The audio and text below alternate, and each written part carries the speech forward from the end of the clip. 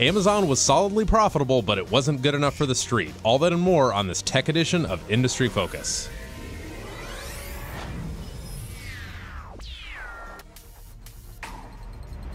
Greetings, fools. Sean O'Reilly here at Fool Headquarters in Alexandria, Virginia. It is Friday, January 29th, 2016, and joining me to chat about several depressing earning reports is my write-in candidate for president this November, Mr. Dylan Lewis. What's up, man? Oh, I like that.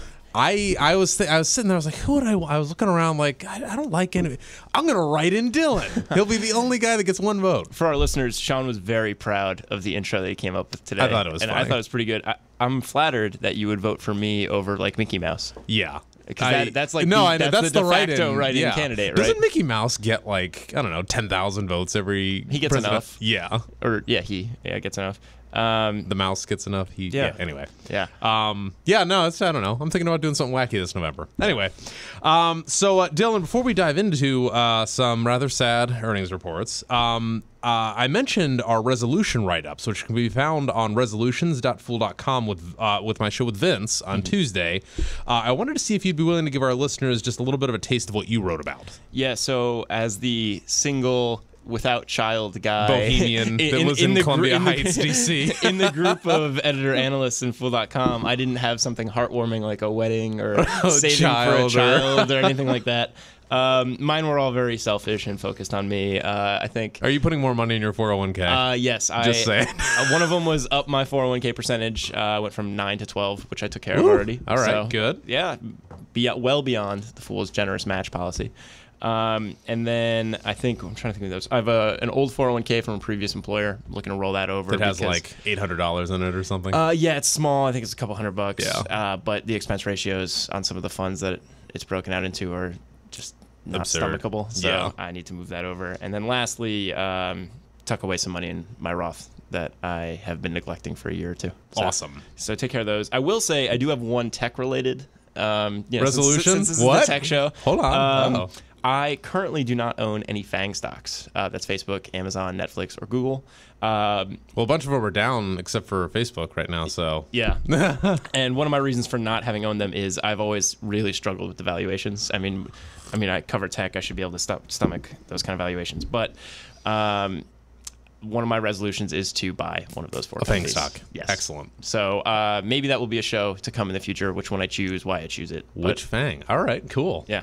All right, so diving in, I guess we're going to do Apple first? Yeah, let's talk Apple first. How did they do? Big numbers. Big numbers. So revenue came in at $75.8 billion within guidance, but below analyst estimates. Earnings. Dylan, say it with a little respect. 75. I'm just kidding. Yeah. It's fine. Earnings clocked in at $3.28 per share, beating analyst expectations of $3.23 per share. Obviously, the third big number that most people are looking at when it comes to Apple's earnings are iPhone sales. It's really the only number. Yeah. Given that it's 2/3 of their revenue base, iPhone sales were 74.8 million units for the quarter, which was up 300,000 units over the previous year. That's not a lot. I mean, I'm not looking at a percentage, but that's not a lot. You're not used to seeing like increases of hundreds of thousands. Yeah, increases of less than a million, right? And I think that was probably part of the problem, really. I just mentioned it's 2/3 of their revenue base. 300,000 is an apartment complex in China. Like, yeah, what is this? Like a city even. And so, despite the guidance that they'd laid out in the previous quarter that had said that there would be segment growth, obviously investors were a little worried going into the report. There have been some kind of bearish signals from Apple suppliers, notably Taiwan Semiconductor. This is something actually we talked about when we did the IDC show a little while back. And so a lot of people were worried about what iPhone segment growth and just general revenue growth would look like. Those concerns, obviously, somewhat valid. The company did demonstrate growth, which you like to see. It was not up to the street's expectations. That's why you've seen some of the dip that you've seen in the market recently. But Dylan, they beat on earnings per share estimates. Yeah, that's kind of perennially the Apple problem, right? They lay out really solid guidance that at least shows some sort of growth, except for this upcoming quarter, something we can get into. But the street always wants more from them. Okay. They already own America. How are they doing internationally? Yeah. On a constant currency basis, Apple would have reported 8% year-over-year growth and an extra which would have amounted to an extra $5 billion on the top line. That would have been nice. Right. So obviously currencies is... Didn't Cook talk about that on the call? Like, we don't know what's going on, but the world's crazy right now with these currencies. Yeah, he touched on it. He's like, there's just a lot of crazy stuff going on. That's basically the gist of it. It's like, and did you see last night Japan's going negative with their interest rates? Yeah, they're actually charging you to... Anyway, all right, sorry to interrupt. Go on. No problem. And so instead, due to the strong dollar, the company and investors had to settle for just a 2% bump.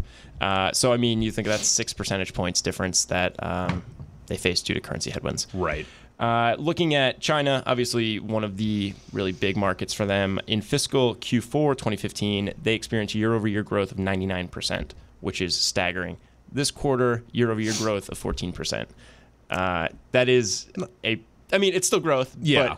But, it's not white hot or on fire or anything like that. But it's definitely like a pump the brakes a little bit on that segment. Similarly, emerging markets, 65% growth in fiscal Q4 2015, and this most recent quarter, 11% growth. Did everybody's worried about China, hard landings, all this stuff right now? Cook's still bullish on them, right? Like he's optimistic. Yeah, the general tone that we got from the conference call was we're going to continue our rollout plans. I think they have the aim. I think there's something like 28 stores in China right now, retail locations, and they're looking to get to something like 40. I think at some point in the next year or two. None of this has impacted those plans. They're still going to run through with that. But the foreign stuff is legitimate concerns. 2/3 of Apple's revenue comes from outside the U.S. at this point. So the strong dollar, while it's fantastic for them buying components and things like that, does make it tough to operate in some of these foreign markets. Long term, though, that is a pendulum that'll probably swing the other way eventually, I would think. You have to think. I mean, we're not really in the business of like macro calls and George Soros type things. And, I think one of the things we always preach is that you can't predict, which ways currencies are going to move or what's going to happen on the more global scale. But the companies that are operating well have great products. Satisfied customers are going to continue to operate in that way. I think that's kind of what we see here with Apple. That said, they have had to make some regional price adjustments. Up or down? Up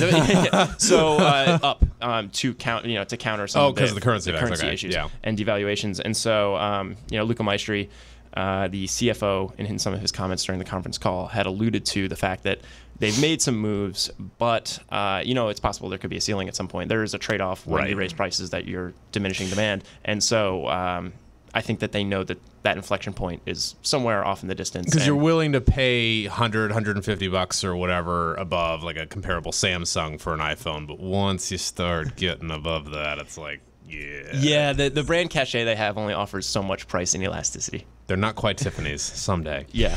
All right, so we keep mentioning the conference call. What was your best takeaway or tidbit for our listeners from the conference call? Yeah, I really honed in on the gross margins. And I think the reason that I think this is such an awesome thing from the conference call is something we always talk about is you can look at financial statements and, you can make numbers look very pretty in a table. Like without context or without framing for why things are doing certain things, it's very easy to just say, okay, like that looks great and just kind of check it off. And so during the rundown, just kind of running through all the numbers, Luca Maestri highlighted the company's 40.1% gross margin for the quarter, which is actually up from the previous quarter's 39.9%. That's not really... 0 point, yeah, so 20 basis point bump, but that's not really the whole story. In December, Samsung paid Apple $548 million to settle a longstanding patent dispute between the two companies. Naughty Samsung. And this is actually something we also talked about. Maybe in late December or something on the podcast. And so that baked into the top line number that gross margin was based on. So really it didn't grow. More of an operational metric, and this is something Maestri talked about after being pressed on it from one of the analysts that covers Apple, that $550 million figure contributed something like a 40 basis point change in gross margins. So the more accurate gross margin number on a product side is closer to 39.7%. And that's actually down both sequentially and year over year. And so, anytime you see that 40% like gross margin, like that's pretty gaudy, right? And like that's something that Apple is going to play up. That's not a sustainable number here. And I think when you look at what they've guided for the next quarter, somewhere between 39 and 39.5%, that just reinforces the fact that that's closer to where the real number is. Got it. So I love that, particularly just because it showed how great getting into the weeds on the conference call can be and how valuable it can be for investors. Given Apple's bank account of $150 or $180 billion, do you think they bothered cashing the $548 million check? I think they did. You think? Immediately. Okay. Like, maybe played a game with it or something? I don't know. Yeah, and I think those cash reserves were somewhere in the neighborhood of like 213 million, something like that. And then like 93% of that is held overseas at the moment. Oh my gosh. So there's a tax. My point is that $548 million check is like you and me getting a $50 bill from. yeah. It's a drop in the bucket, but they'll happily take it. Right. Yeah. Especially if it boosts margins. Last but not least, before we get into Outlook, what's up with the watch? Do they sell anymore? Did they sell 10 more watches? This is the struggle, right? I mean, there's not a lot of info on the Apple Watch. So they're being coy about it still. Yeah, and with the iPhone line, they give average selling price, which is a metric people watch very carefully, and they give units, so you can say, okay, this is what the revenue contribution is. It's very easy. They don't really do that aside from segment reporting, so looking at like the services, things like that. And so all we really got on Apple Watch is, as we expected, we set a new quarterly record for Apple Watch sales with especially strong sales in the month of December. It seems like the Apple Watch is... I mean, I'm far less bullish on the watch than I was or am currently on AWS, but it seems like Apple's AWS, like they're going to be coy about it until it's big. That could be. I think that's got to be the strategy for tech firms. I mean, we've seen several companies do that at this point. Anyway. So how's it looking going forward? We're well into 2016 now. What's up? Yeah, I think... All right, so we talked about this on the walk down to the studio. At a $750 billion valuation. They're going to make it to $1 trillion, Dylan. Don't say it. Like they were a couple months ago, there's only really so much room to grow. Right. Now they're back somewhere in the neighborhood of $500 billion, $550 billion. So they have to sell cars. So there's a little bit more growth available to them. I think that the crazy growth story that we've seen over the last 4 years, is not going to be the story moving forward. That said, I mean... some of the customer satisfaction numbers they pointed to, it was like 97% customer satisfaction for a lot of their products in the conference call from all these different various research firms. I think that's very telling. I mean, like we talked about, these macroeconomic factors that are impacting emerging markets, it's going to persist for a while, but it's going to be short-lived, I think. And you have to love a company that has the devout following and nice little dividend kicker that Apple does. I don't think they're going anywhere in that respect. So, I mean, I still like them. I own them, so maybe I'm a little bit biased here.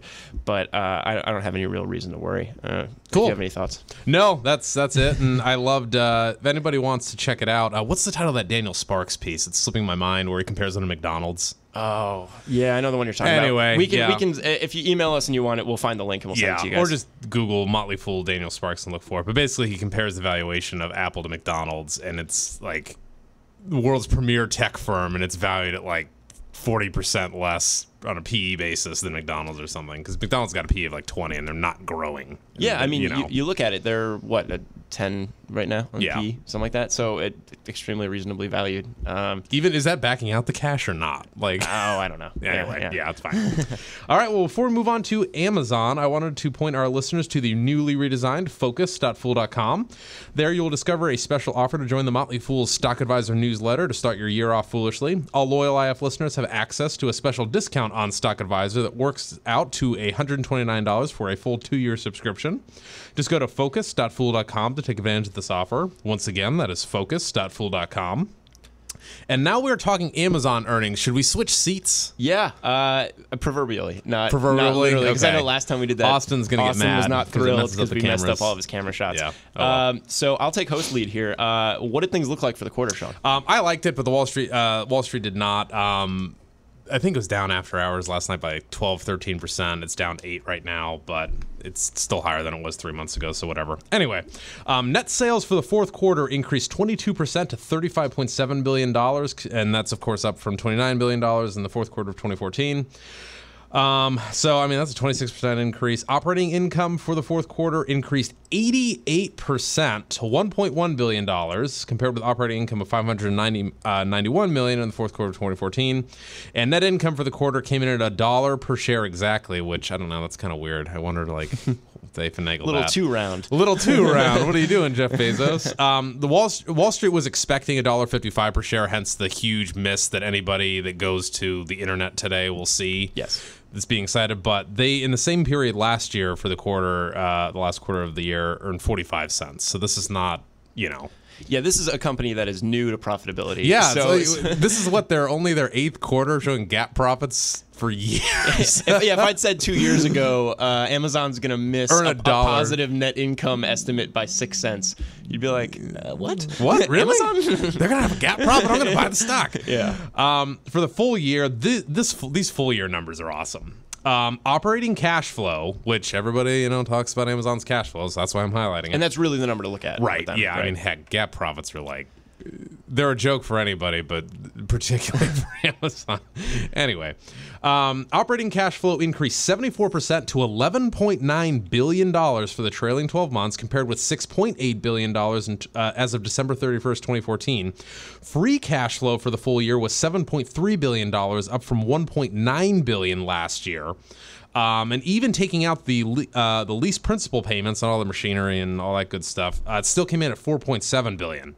So they're throwing off billions of dollars in free cash, and God knows Jeff Bezos is going to keep spending it on new initiatives and drones and stuff, but that's fine. So anyway. Yeah. One of the more interesting notes that I saw when I read through the conference call, you know, someone was pressing them a little bit about some of their logistics efforts and those sides of the business. Did you see the photo I took of the Amazon truck? Yeah. Anyway. And, you know, they were saying, like, is this something that is intended to supplant your current infrastructure and the, you know, the outside businesses that you work with and rely on? And he said, no, I mean, we want to do this so that we can handle extra capacity during particularly busy times. Right. And, you know, I think that having this kind of money available enables... Did he wink at the end when he said that? Like, Did he like... Just kidding. No, I mean, that seems to be the plan. And Right. Having this kind of free cash flow available...